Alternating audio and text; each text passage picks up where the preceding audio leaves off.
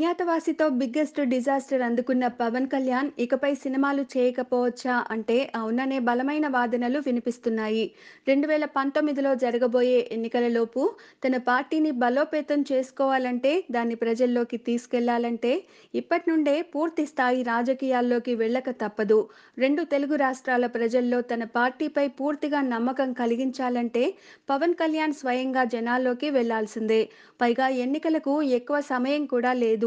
ఈ విషయాలన్నీ దృష్టిలో పెట్టుకునే పవన్ కళ్యాణ్ టాలీవుడ్కి గుడ్ బై చెప్పారని గట్టిగా ప్రచారం జరుగుతోంది. నిజానికి పవన్ కళ్యాణ్ ఈ నిర్ణయం తీసుకోవడానికి ముందు రెండు సినిమాల్ని లైన్లో పెట్టారు. అంటే అజ్ఞాతవాసి షూటింగ్ టైంలోనే సంతోష్ శ్రీనివాస్ దర్శకత్వంలో ఒకటి, అలాగే వేదాళం రీమేక్ సినిమాలకి గ్రీన్ సిగ్నల్ ఇచ్చారు.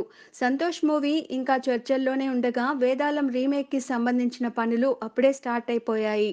ఈ సినిమా నిర్మాత ఏఎం రత్నం తనయుడు జ్యోతికృష్ణ ఆక్సిజన్ ఆడియో లాంచ్ టైంలో కొన్ని ఆసక్తికరమైన విషయాలు చెప్పారు కూడా.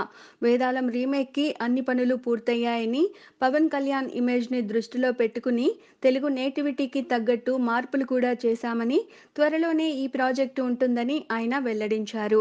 కానీ లేటెస్ట్గా పవన్ కళ్యాణ్ తీసుకున్న రాజకీయ నిర్ణయంతో ఈ రెండు చిత్రాలు అటకెక్కనున్నట్లు తెలుస్తోంది.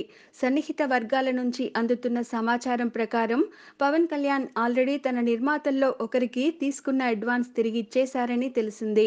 మరో నిర్మాతతో కూడా చర్చలు జరిపి ఆయన వద్ద నుంచి తీసుకున్న డబ్బులు తిరిగి ఇచ్చేయాలని ఫిక్స్ అయినట్లు టాక్ వినిపిస్తోంది. మొత్తానికి ఎన్నికలు అయిపోయేంత వరకు పవన్ కళ్యాణ్ ఇక సినిమాలు చేయనట్టే. మరి ఎన్నికల తర్వాత పవన్ కళ్యాణ్ ఎలాంటి నిర్ణయం తీసుకుంటారో చూడాలి.